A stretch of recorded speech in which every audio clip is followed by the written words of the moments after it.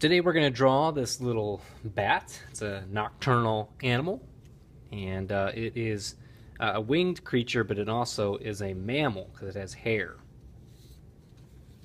So we're going to start by drawing his eyes. Just two circles. And we're going to make two dots for his nostrils and a little smile. And the next thing we're going to do is make his ears. They're just kind of like a leaf shape here. And we're going to connect across here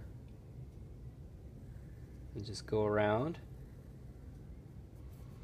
I'm going to make a letter U for his body. And I'm going to make his feet just kind of curve down like this.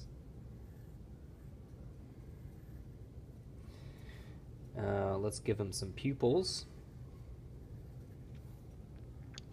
And now we're going to arch up for the wing and then curve over.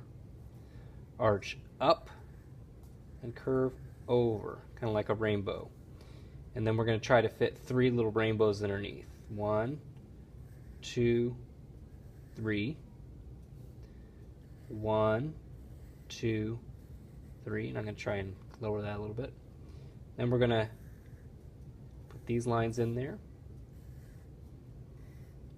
And there's our little bat.